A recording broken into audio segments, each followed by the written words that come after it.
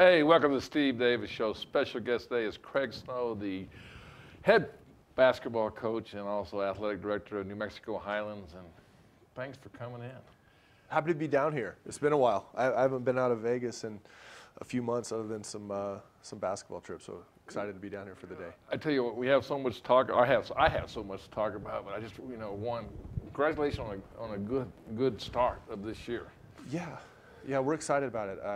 We've been fortunate enough to get off to a good start. We're 10-3 right now, and of those 3 losses, 2 of them we've had double-digit leads in the second half that we haven't been able to close out. But the guys are playing at a pretty high level, scoring the basketball really well. We're averaging 89 a game, which is tops in the RMAC, and we're currently in the top 10 in our region, which is a pretty high ranking, and just hoping to keep things going. Really like where we are, and I think we still have a lot of areas where we can improve.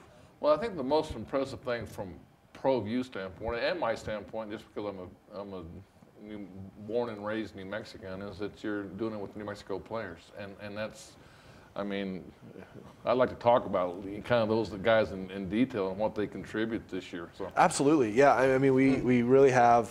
I think we have 9 guys from the state that are in our program currently, and a lot of them are younger in the classes. Now Jordan Jones is a senior; he's a 2-year starter. What an unbelievable story! I mean, that's a story in itself, and then the change of his personality to what the character he's become. Yeah, I mean, in some ways, he's maybe one of our most bought-in guys. You know, he went to Mississippi Valley State out of high school. He played high school for Coach Broussard at Sandia. Then he ended up at Otero, and we played him in a scrimmage. We scrimmage Otero every year, and we've had 3 players from Otero. We had Jacob Holland, who was at Los Lunas Otero, James Healy, Cibola Otero, and then Jordan Jones, Sandia Otero. Played him in a scrimmage. Connection there. Have a huge connection there. I mean, they're 3 hours up the road, and Coach Reed, who's now the head coach at Shadron, and I have been friends for a long time, and then Brendan O'Connor as well. So we had some really good connections there. Jordan came down to scrimmage and he kicked our butt. I mean, he had 24 points, hitting threes. That's the biggest thing. From high school to where he is now, he's such a dangerous shooter. He's always been athletic and able to score in transition, but his shooting ability and what he's done defensively has made him become a more complete player. Because he's so lank, he kind of creates a lot of problems. A guy I play with, Michael Cooper. I mean, he does it. He does it effortlessly. Coop's one level, but Jordan in a lot of ways does that for us. He can guard the 1 through the 5. We can switch everything with him. He plays with tremendous energy, and his shooting has improved. I mean, last year he made around 50 plus threes at above 40%. He's on pace for more than that this year at the same percentage. So, we've gotten a lot out of him. And then we have the 2 sophomores that we recruited together, Desmond Carpenter from Cibola and DJ Bustos from there in West, and both are. Desmond's playing about 30 minutes a game. Leading scorer in New Mexico, if I'm correct. The state's all-time leading scorer, DJ. But they're both, interesting in that they're both coaches' kids. Both their fathers played at Highlands. They're playing 20-plus minutes a game as freshmen last year, and now, they've taken and kind of expanded their roles even more. In a lot of ways, they're the nucleus of the foundation that we started to build with in-state kids. Jordan, being a junior college transfer, came in a little older, but Desmond and DJ coming in as freshmen, that gives them that 4-year kind of track, and then we have a good group of guys coming in behind them in the freshman class. So Desmond and DJ have been huge for us, just giving us like the glue of guys that what you can get night in, night out. They're homegrown, they're legacy guys, and they've just done a tremendous job of buying into the program, and they've just continued to get better and are only going to continue to get better. Well, we've become a fan. I mean, I've always been a fan of Craig Snow just from the college day, from U&M and that relationship. But I tell you what, 5 years have gone by quick. Gosh, I couldn't believe it when you said it. I mean, it seems like yesterday that that this opportunity came about, and the challenges that it presented, and it's taken us some time to get to this point where, like, I really like the direction we're at. I feel great about our foundation. I feel great about the way we're recruiting. I feel good that we're starting to get the right guys into the program. A lot of people talking about your program, talking about this is the place that I want to go play basketball. If you want to go play basketball, and yeah, and I think I'm hearing it from just because we do the games, but I'm just saying it's amazing. One, I guess the word is, how many New Mexico Highlands are in Albuquerque? I guess that's the first thing that surprises you, or surprised me. I mean, and it happened really initially upon getting the job, is you start to understand how many connections there are to that university, in the coaching community, in the teaching community, because Highlands was traditionally a teacher's college. So a lot of teachers and coaches got their education from Highlands. And you look at like Ray Rodriguez, who was Desmond's high school coach, Terry Darnell at Bernalillo. You can Wilson Holland, Jacob's father, played at New Mexico Highlands. You start to get into those connections. Gary Tripp, the Tripps, yes, the former executive director of the NMHU. So there's a lot of connections there. I think there's also the benefit of we're really close to Albuquerque. It's an hour and 40-minute drive. So you can go play basketball. We play, I believe, to be a really exciting style of basketball. I mean, we average 89 points a game. We've had 5 home games. We scored over 104 times. It's very free-flowing. We play high tempo on both ends of the floor. And that fits kind of the New Mexico kids that I see, like when we evaluate. We've signed Jalen Munn already from Cleveland, who's in an up-tempo system already. And I think kind of like there's a nice cohesiveness to how basketball is thought of in New Mexico, how we play, our proximity to the metro area, and the fact that I'm really bought in on recruiting the kids here, and we recruit a certain type of kid. I mean, you can kind of go down the line and see we're starting to really develop a model for what it means to be a New Mexico Highlands Cowboy, and I'm really pleased with where we are at the current moment. Well, Craig, we're going to go to the Dream Style Top 10 Plays of the Week. Maybe there's a recruit there you can start. You can do it while you're sitting here relaxing. Absolutely. But let's go that and then come back and talk more about the upcoming games and the season. Awesome.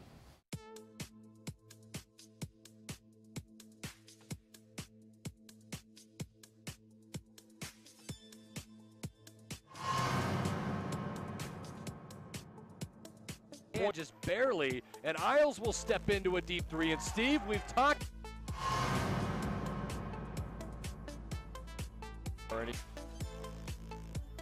And Caxioli changes mind midair.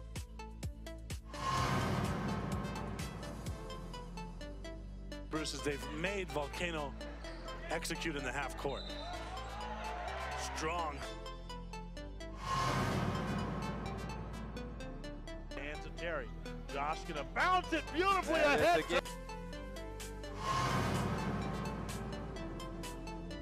Here comes Barton in transition. He's got the numbers to Flores underneath for the lay-in off the win.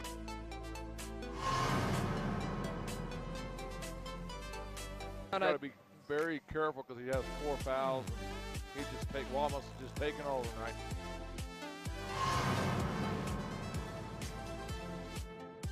On the near side, it's Ramos. Ramos, a nice handoff on the.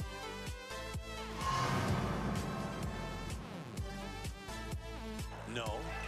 A long rebound, and Hill, the freshman, tapped it to himself. In transition to Aragon, and he slams it home. See if he wants to dunk in transition. Send it in.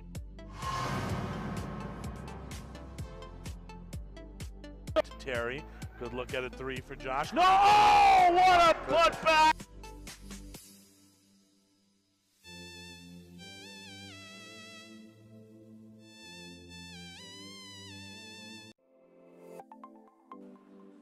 Get into the game with Garden Swartz Team Sales. They have everything you need, from screen printing, embroidery, and digital printing services, high school letterman jackets, and all high school and club uniforms and individual and team apparel with the most reliable brands like Speedline, Rollins, and Wilson. And don't forget to check out the latest F7 Shut helmet. It's all at Garden Swartz Team Sales. Give them a call, 505-884-1234. Garden Swartz Team Sales. The New Mexico High School Coaches Association, established in 1941, is an organization of New Mexico's best and most professional interscholastic coaches. Coaches across work daily to help our student athletes excel in the classroom, on the field of play, and in our communities. Students that participate in interscholastic activities attain higher grades, higher graduation rates, and higher wages. Responsible for the North-South All-Star Games, statewide Coaches Award Program, and providing multiple professional development opportunities for New Mexico's coaches. Be a great coach by coaching beyond the game.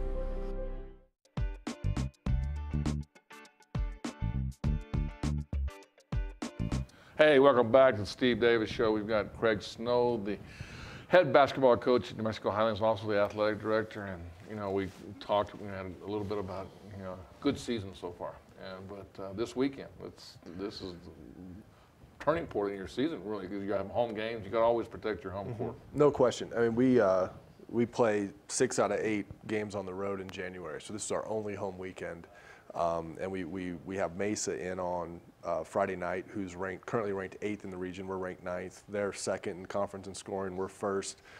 You know, they've got Connor Nichols, who's a tremendous scorer and veteran team with Brandon Hoffer at the point guard, and they play really well. A very, very dangerous team that we have at home on Friday.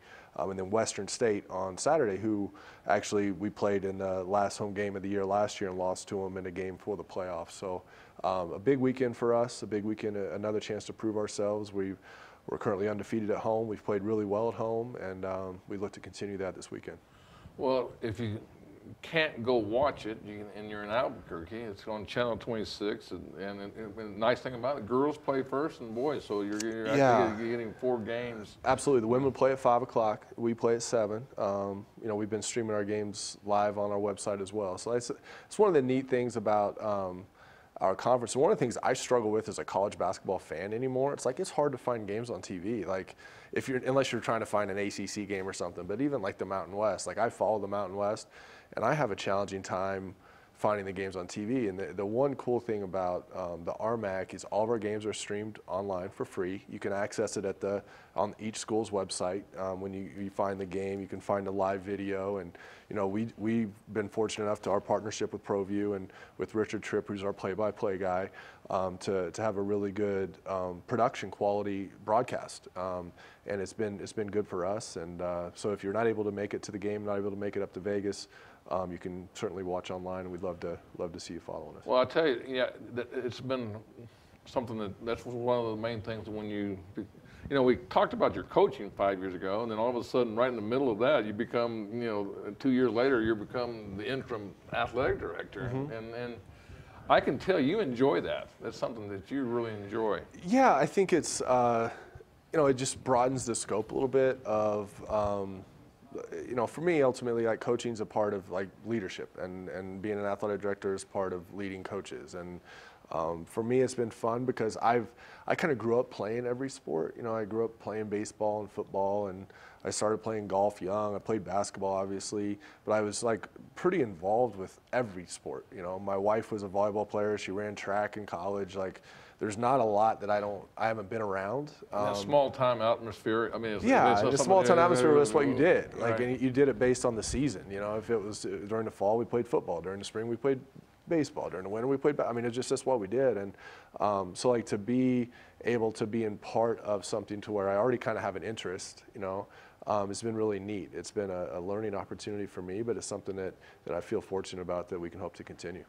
Well, I tell you, I mean, you know, back I kind of got you off on that athletic, but it was kind of surprising to me because, I mean, I know your passion was to become a head basketball coach. That opportunity came up, and you took Highlands, and then what you're doing with the being the athletic director is pretty impressive. It's on itself. Besides winning basketball games, do you have a little bit of a hard time of being, you know? There's a balance. Balance. Yeah, there's a balance. But I mean, the thing I've appreciated about it is there are times, like in coaching, that you can get so bogged down with minutia that I don't have time to do that. So I think it's helped my coaching because I don't have time to nitpick and get focused on things that don't matter. And I have to keep it very focused on, like, these are the most important things. This is what matters the most. This is what I can control, and just keep it right into that area. Whereas if I'm the type that if you give me 5 days to do a scout, we're going to watch 20 film and 20 games, and we're going to have everything down. And at the end of the day, you can have the best scouting report in the world. It's about having your team ready to play and not trying to play that game, not trying to beat the scouting report. So in some ways it's helped me. There are days that obviously it's challenging. There are times whenever you want to be coaching and you're finding yourself in administrative duties, and there's times whenever you want to be an AD, but you have to attend to the basketball side of things. But the biggest thing I can say is I have great staff on both ends. Like our athletic department staff has been tremendous. My basketball staff is great with Steven and Mike and what. And also the administration part of it. I mean, you got to have that part of it. Yeah, and our athletic department is very strong. So it's been fun. It's been a learning experience, and but it's been challenging as well. Well, I just thought about it. So, how does that, when you close the door and the athletic director has to talk to the basketball coach and discipline and discipline the basketball coaches? I've actually limited basketball more than what it was prior to me getting the AD role. Like, I've reduced our scholarships a little bit. I've reduced our scholarships a little bit. Trying to find ways to make us more competitive. I mean, the one thing I really like about our situation is we don't have unlimited resources, and a lot of schools are like that. But when you don't have unlimited resources, it forces you to maximize what you do have. So like, we're constantly trying to find our strengths and how can we maximize every dollar that we have, and how can we make it go the farthest possible. A lot of that ends up being in like recruiting strategy, scholarship strategy. A lot of it circles back to us recruiting New Mexico kids, because it's, the dollars it cost me to recruit DJ Bustos and Desmond Carpenter were drives to Albuquerque and West Las Vegas High School, as opposed to flying in kids on visits. And that goes all the way down our department. So the economics of it, our philosophy fits our budget. And because we don't have that, it causes us to be creative. So I enjoy that part of it. It's like Moneyball in a lot of ways, which one of my favorite movies, favorite books. In some ways we're the last dog to the bowl, and we have to find a way to be competitive with what we have. And I love that challenge. Well, I tell you, you've done a great job, from Proview Networks down and embracing us and giving us an opportunity to highlight, the New Mexico players and also the outside players. And like you said, the internet. A great broadcast means a lot because so many eyeballs that you don't know are watching. Absolutely, and it's international too. I mean, that's the cool thing about like the online. We have as much as we have New Mexico kids. We have a 7-footer from Slovakia. We have an Australian guard. I mean, we've had international kids as well. We have guys from Miami, Florida. We have guys from Las Vegas, Nevada. So, their families who aren't as close and aren't able to make the trip more frequently, they're able to watch and follow. So it's definitely something, and it doesn't just affect us in basketball. I mean, it's a football, volleyball. All of our sports are streamed live, and I think it's an opportunity for us to advertise ourselves as a department and show, one, we're connected to a really competitive conference in the Rocky Mountain Athletic, and we're in a very competitive NCAA Division II, and I think a lot of people don't quite understand how good that level really is. Well, Craig, keep that thought. We're going to go to a little break here and then come back and talk about your other athletic programs besides your basketball. Absolutely. Well, I'm going to the frontier, walking to the cashier, order up a root beer and a #1. Cover it with green stuff, one scoop is not enough. Find a booth is real tough, back by the Duke. Meet my family, meet my friends in the quirkiest restaurant I have ever been. All of Albuquerque's favorite spot, it's the Frontier Restaurant. The Frontier Restaurant is a proud supporter of Proview Sports Network. Sadie's is a proud supporter of New Mexico high school sports and athletics, and we here at Proview Networks would like to thank Sadie's for their continued support in helping us bring you all of your New Mexico high school sports coverage. Don't sacrifice quality and flavor when you're in a hurry. Golden Pride offers ribs, fried chicken, green and red chili breakfast burritos, and Frontier Cinnabons. 4 great locations, or visit us online at goldenpride@abq.com. Golden Pride Barbecue Chicken and Ribs, proud supporter of Proview Sports Network. The Barley Room, proud sponsor of Proview Networks for over 9 years, is pleased to introduce Black Iron Catering. From weddings and family reunions to birthdays and office parties, Black Iron Catering is perfect for any event. Contact Jamie at 505-459-8259 and book your event today. Black Iron Catering. Let us bring our kitchen to you. Don't forget, every Proview Network sporting event is on sale at our DVD store. Go to www.proviewNetworks.com to buy your DVD today.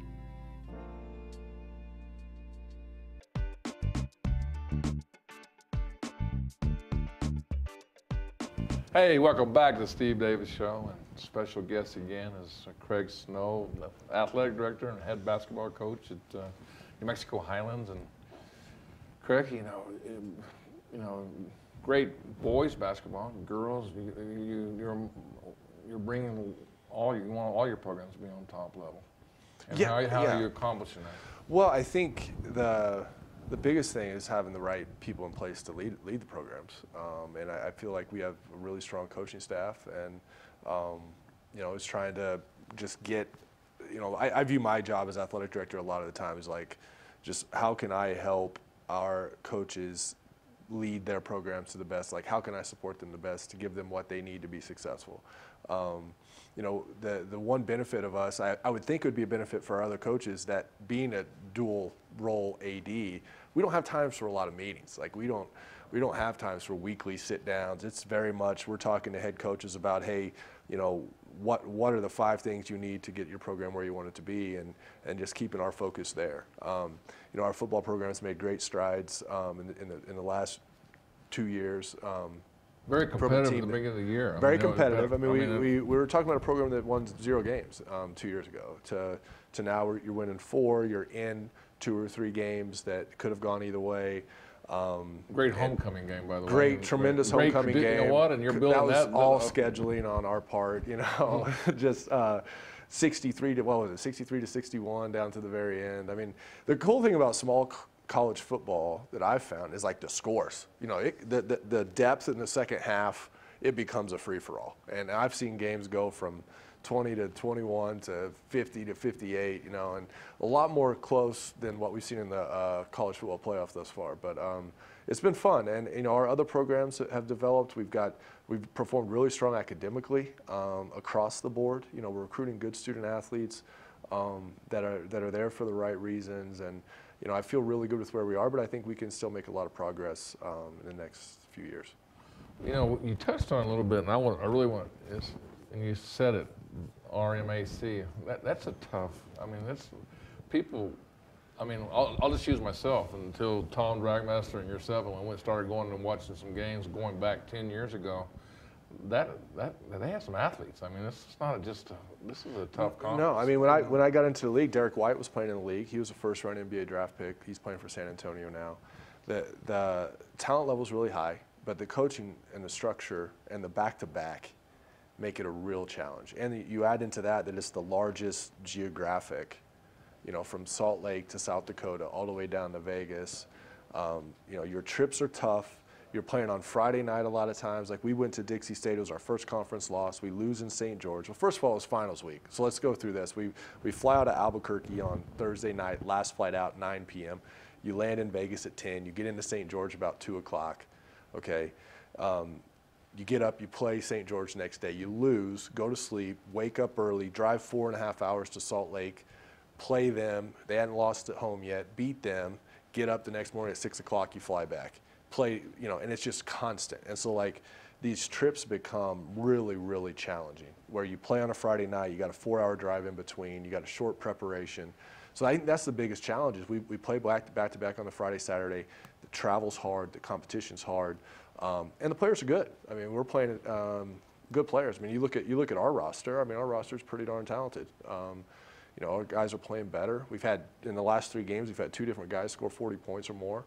You know, and our guys are finally just starting to hit their mode where we're starting to play a little bit better as a team. So, I mean, I think it's a really high level, and you've got to be ready to go. It's college basketball. Well, that's one thing that Tom Dragmaster and myself, we noticed when we played at the pit, or it was the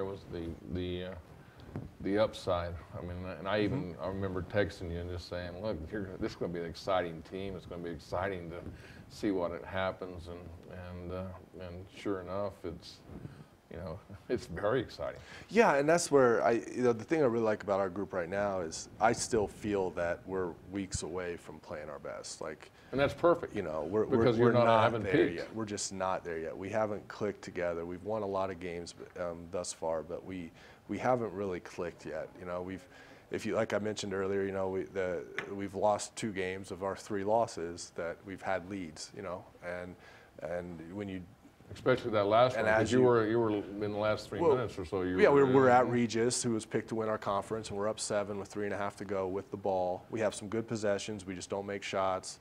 But those are games you have to close out. I think there are games like 4 weeks from now we will close out because our guys are really attentive. I mean, they're focused, they're competitive, they're paying attention.